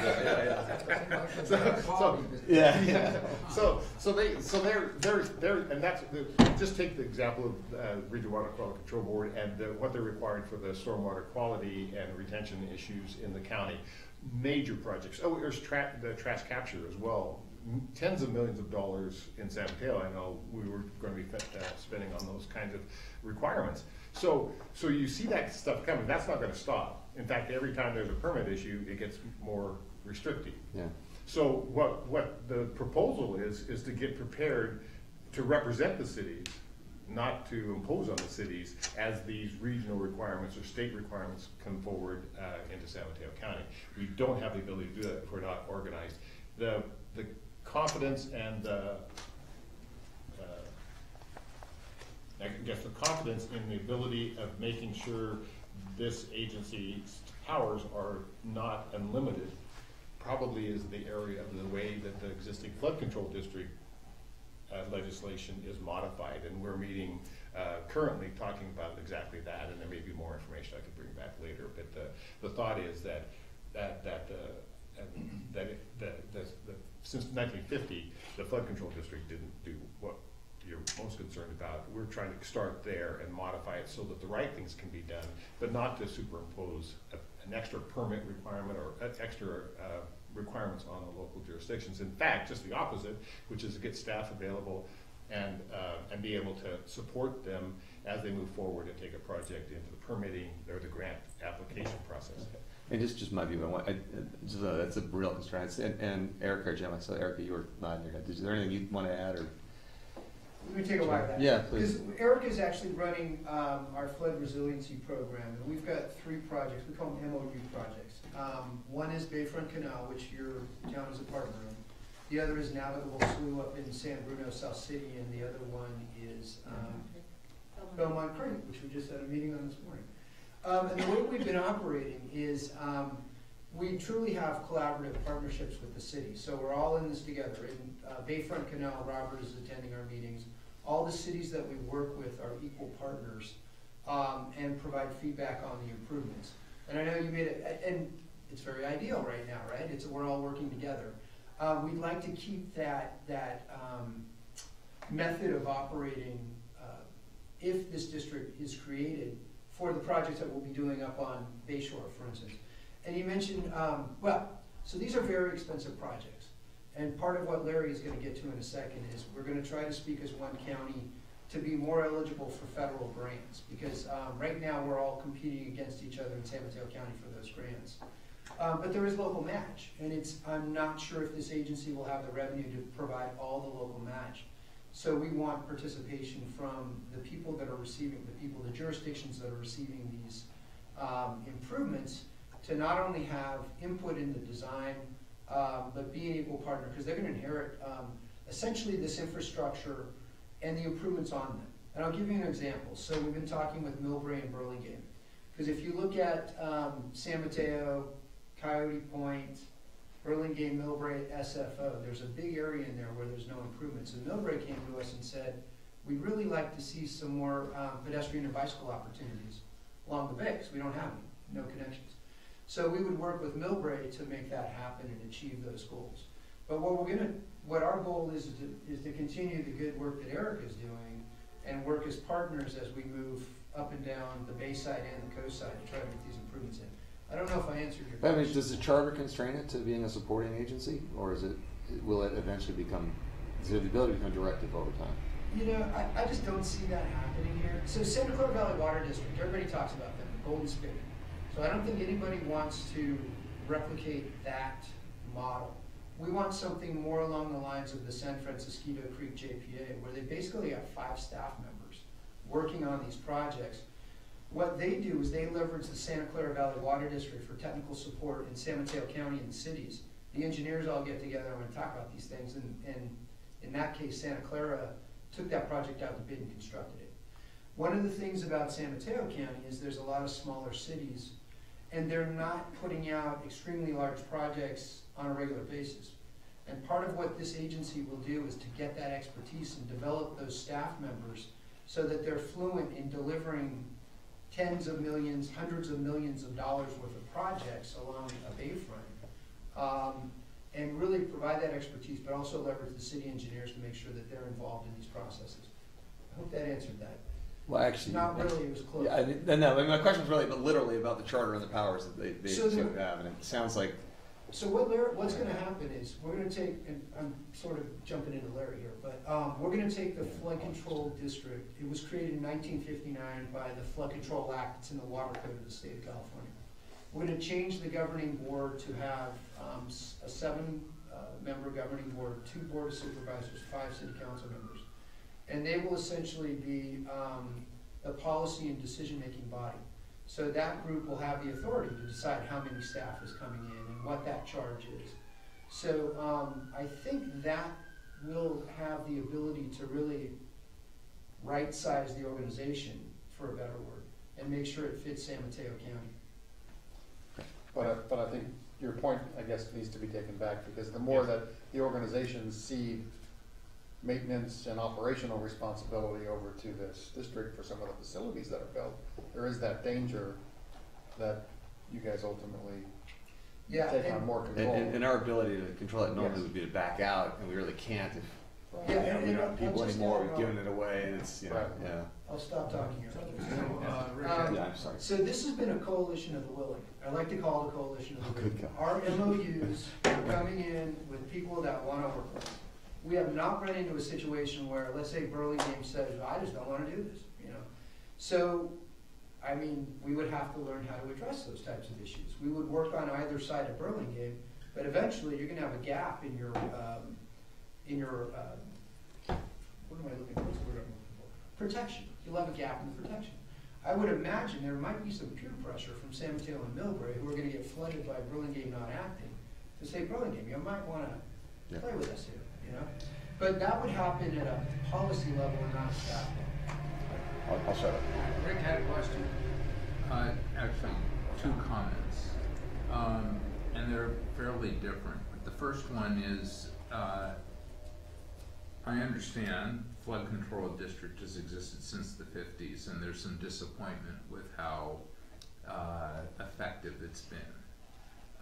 And we're now transforming that organization to take on one of the biggest challenges that we have as a county, given the demographics of this county, having both the coast side and the bay side, and the amount of financial exposure that we face from sea level rise.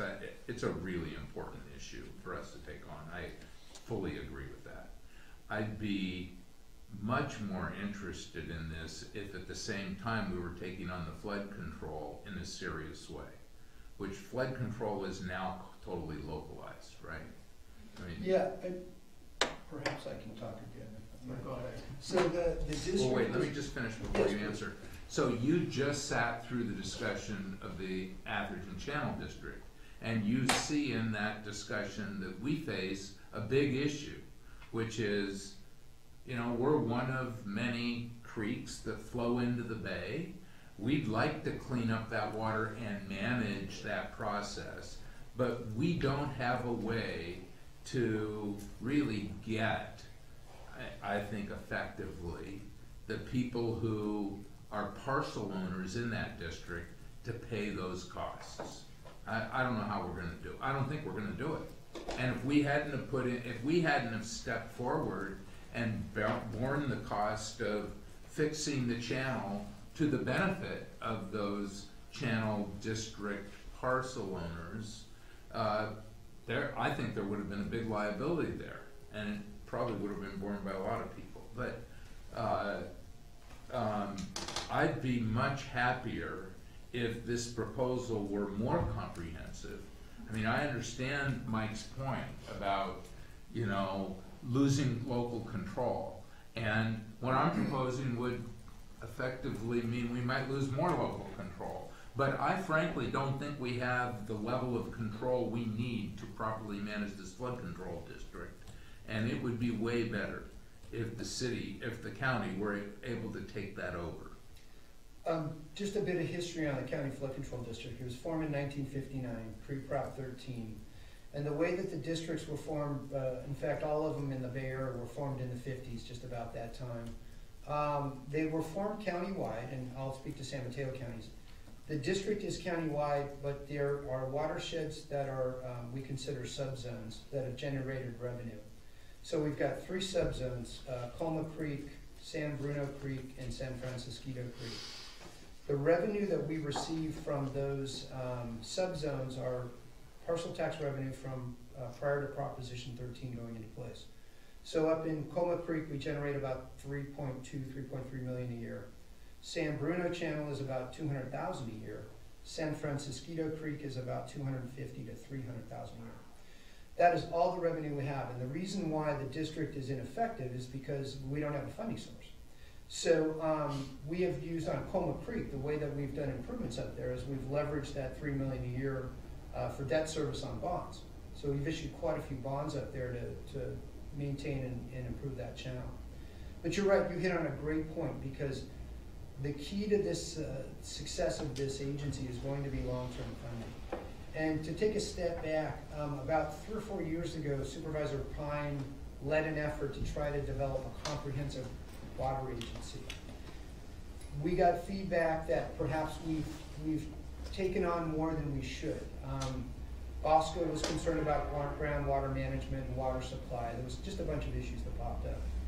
So we took a step back, and Supervisor Pine noticed that there were certain regional flooding issues that just weren't being addressed. Bayfront Canal is a good one. 5 cities drained into there.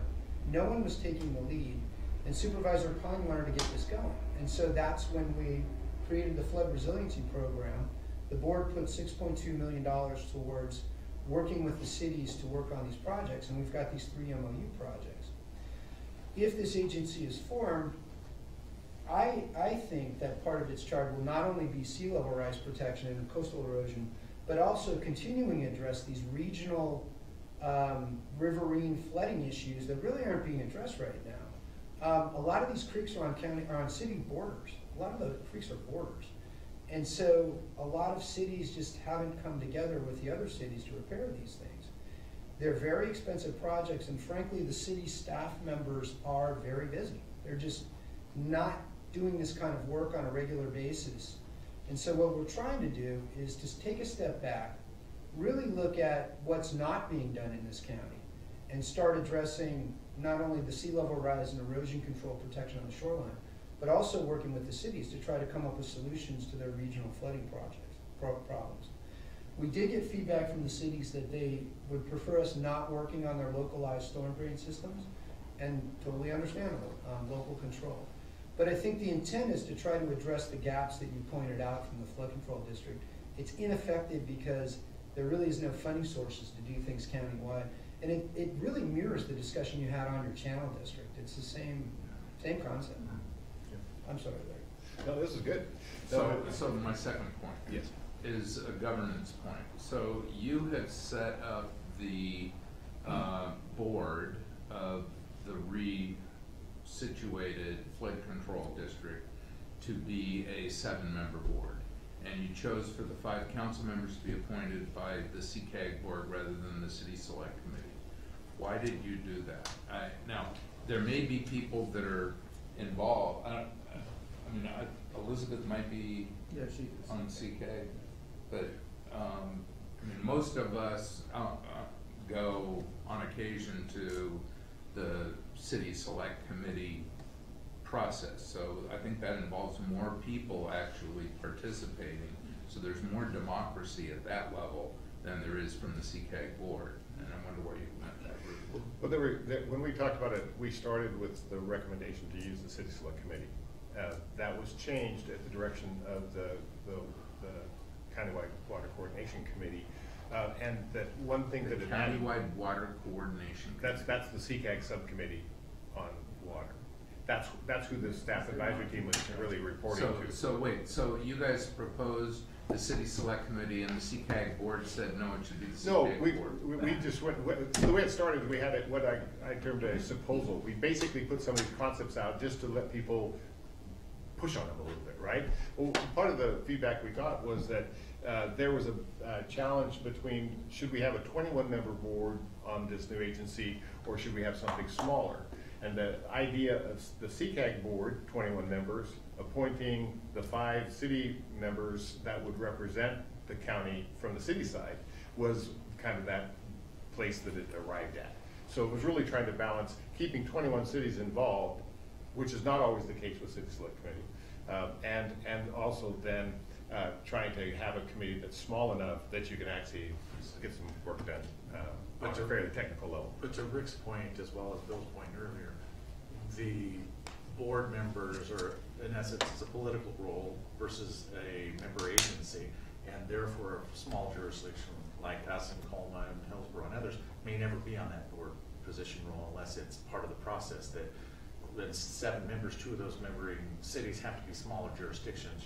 There has to, because we're not Daly City, we're not San Mateo, so you know our issues to anybody else is, are you kidding?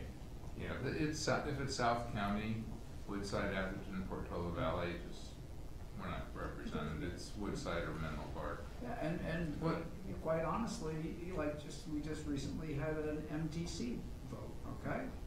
And I got calls from supervisors pushing certain cities who are the larger cities that have more votes because they're interested in their career as well.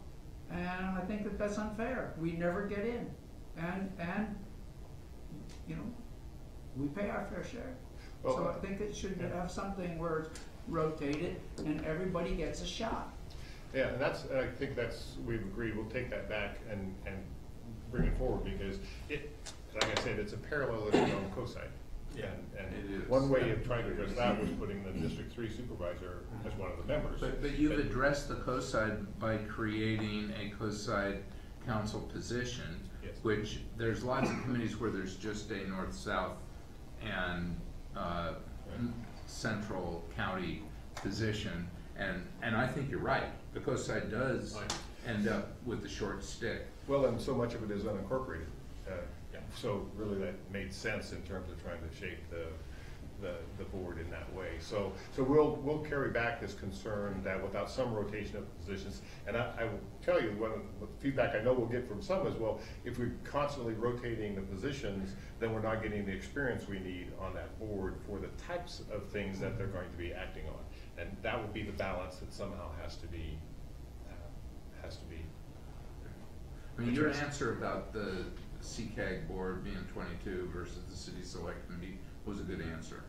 I'm just not familiar with the CCAG board. I've never participated with that. Okay.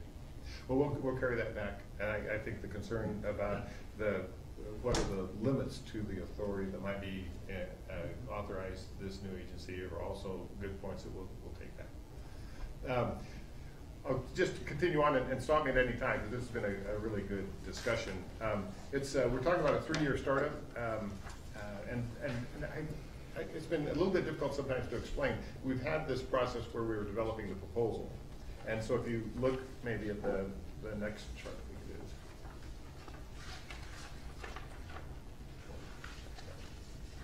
So we had a part of the process which was developing the proposal that could be considered by the cities in the county. With the endorsement of the Board of Supervisors and CCAG, we're now moving into the city endorsement and agreements about funding the startup of the agency, not the agency as a whole, but to basically try to get it through to a point where we've identified that there is a viable ongoing funding source that would support this agency, and that there's support around the county to basically, with some clarity about what we're going to do, because part of this startup process is really public engagement, but also doing a flood and sea level rise investment plan. Like I think Tim was saying earlier, if you don't know exactly what you're trying to fund, it's hard to define how much funding you need. And so there is, in this first 3-year period, the completion of a flood and sea level rise investment plan, and the development of both the public education process and outreach process, heading toward probably some combination of potential funding mechanisms that would sustain this organization in support of the local jurisdictions. The funding breakdown is basically 50% county, 50% cities. Of the county's portion, they would contribute $350,000 to the startup effort and $400,000 toward the MOU services that are currently being provided through Erica's group. The flood control district funding would remain unchanged. That's the $3.8 million that Jim talked about, but also there's $1.5 million that's collected for CCAG for the work that Fabry and CCAG does in the stormwater quality area. So that's kind of the starting point. So $1.1 million for the startup part of the process, with cities paying that remaining $750,000. The idea is that we get ideally all 21 cities to participate, and that we would have a relatively modest requirement. It's actually tiered so that Atherton would be on the lower tier and would provide $25,000 a year for 3 years for the startup process. Cities like Daly City and San Mateo would be at the $55,000 level. And now, in these times, nothing is modest. But the attempt was to try to keep the dollar amount at a level where it could be fit within each agency's budget, given the difference in size of the budgets and the opportunities that there are to fund it. But to provide this ongoing effort, it's really going to need at least this level of effort, and the thought was for each year for 3 years to try to get this up and off the ground is a reasonable request. You'll be the judge of that ultimately. So, I'm not saying that that's how it would go, but if we said, or any jurisdiction said, Portola Valley, I'm not interested, now what happens? We've had a lot of discussion about this, and so the concept is that the flood control district is a countywide entity, and that the thought is that that boundary would remain. The question is, would all of those who are within that boundary actually pay their share? And it's conceivable that some may not. I will be candid, I don't think we have a clear and concise answer to the question. The task I've been assigned is to try to get the information out so people can feel confident and join into the process, as opposed to opting out, because it does make it much more complicated. Yeah, because we ran into that when we were talking about our flood district, and we wanted funding and things like that, even for the water capture facility. And as you did, that Bayfront Canal thing, certain jurisdictions that contribute water said, well, we're not going to participate. Yeah, we're interested, because we tested some of that as we went through the committee process, and in the outreach that we had to the local jurisdictions, and at least the feedback that we had from the elected officials that participated and the staff that participated was that everyone saw the need, and especially when you put the overlay of regional stormwater requirements coming from the regional board into the mix, and potential maintenance into the mix, that agencies felt that there was going to be something there for them. Where we are in the endorsement process, as I mentioned, the CCAG board endorsed on January 10th and the Board of Supervisors on the 29th. South San Francisco has endorsed the plan, and they did it at their annual planning meeting, so they'll be submitting an adopted resolution in support of that they have the council support to move forward. And I've been in the process of scheduling meetings with all the remaining activities. I thank you for being early on the schedule, because the schedule is getting more complicated the later it gets. But we'll be meeting with each individual agency between probably, looks like now, February today and April, probably the second meeting for most councils in April. So hopefully then the intent is by the end of April, we could get back to everyone and confirm that we have support and from whom. So is there a dashboard that we can look at to see when other people? Yeah, Erica has been kind of managing a webpage. It's an interim webpage.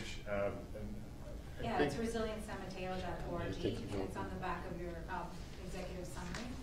If not, it's actually not. Yeah, we just want to know how our neighbors. Yeah, if you go to the website and go to resources, it's a very simple website. It's very clear. Under resources, you will see all the meetings. So as a meeting comes up, we're listing it on there, so you know other opportunities to listen in or participate. And I'll be preparing some notes from tonight's meeting about what we heard, so we can provide that feedback into the mix. I don't know if we'll end up putting all of that on the webpage. Probably not, because the meeting's going to be happening so quickly. I don't think we'll be able to keep up with it. But I would recommend, if you don't mind, maybe the CCAG Countywide Water Committee is a Yes. public meeting. Yes, and we that meeting is this Friday, and we are giving regular updates about this process and feedback that we're hearing. You being the first after South San Francisco, so I think we can keep that conversation going as we kind of move forward through the different communities. What we're asking for from each agency is endorsement of the proposal and an agreement to fund the first 3 years of its formation.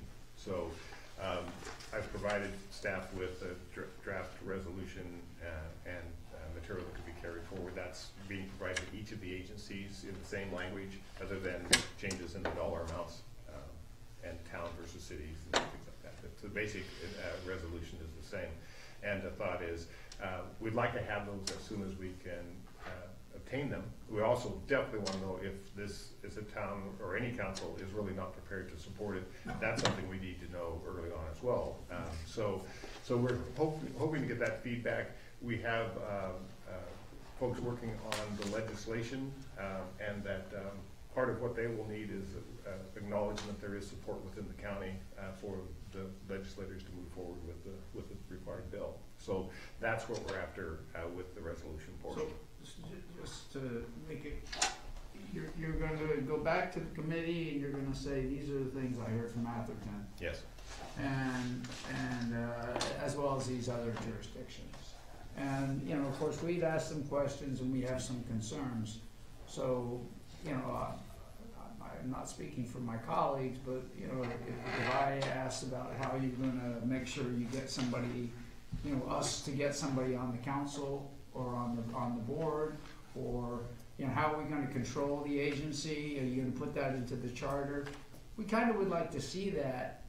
Actually, did you reject it or did you put it in, and how that's going to be before one colleague or another might choose to cast a vote yay or nay. And so I understand you're on a quick turntable, right? But we also want to know, you heard our feedback, you're taking our feedback back, but whether or not it gets rejected or listened to might help with vote yay or nay. So I think so broadcasting information probably will be hard to do given the sequence of things. But I can make the commitment to work with your city manager and give that feedback about kind of what happened at this or subsequent water committee meetings, and what actions might be taken or are committed to being taken. There's a little bit of this ambiguity because there is no agency, right?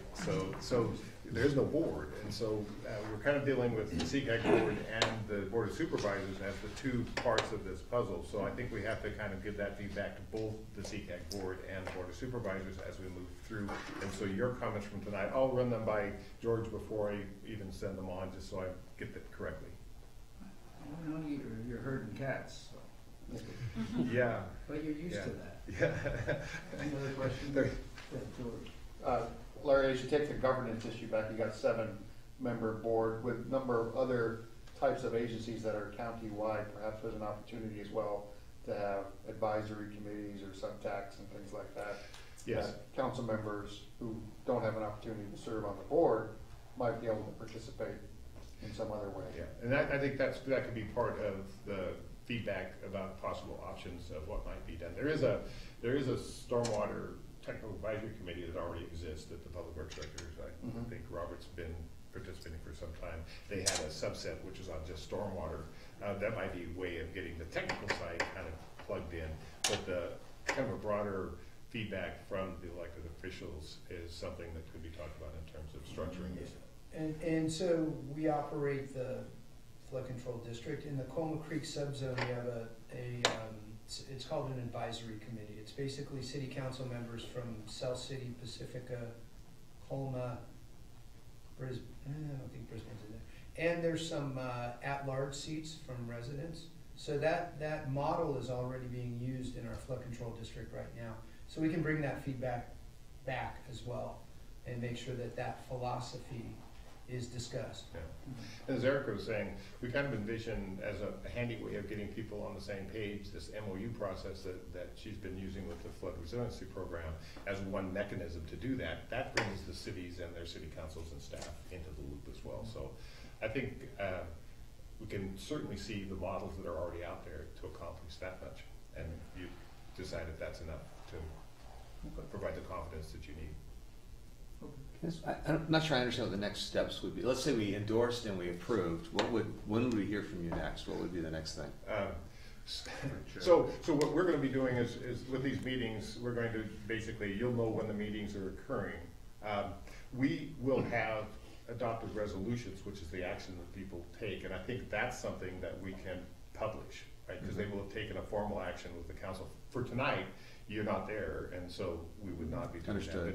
But if you take action on a resolution, either in support or in opposition, that's something where we would then start to show the agencies that are opting in. But from our standpoint, let's say we do that, are we then waiting for 6 months while other people get their act together? You're not waiting 6 months, but I can tell you that we're into April in terms of trying to get to all the cities, the 12 cities in the county, to basically to be able to get that just on the calendars. But so there's an actual legislative change that's required. Right, so we're working with the county's lobbying group to determine when we're going to go to the state legislature for this change. And Larry, do you know any, I don't know the details on how it's been worked out. Well, there are two steps in the process. One is that they kind of have to announce that there's going to be a bill. The second is toward the end of this month, they then have to have the language to be able to submit on a regular bill. There are two ways to do it, though. One is with legislation, the other is part of the budget if there is urgency attached to what we're doing. So there's some uncertainty about which process is going to be used. We're going to be meeting with both Jerry Hill and Kevin Mullins' offices this Friday to try to have a conversation about where we are with that process. But that would then be a legislative process that would not conclude before probably June, before their summer recess, I suspect. So that's kind of going on in parallel.